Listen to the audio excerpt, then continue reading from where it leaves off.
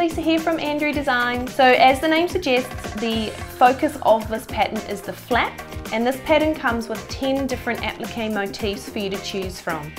I will step through in detail how to both position your chosen motif on the flap accurately and how to applique it in place using a tight zigzag stitch on your machine.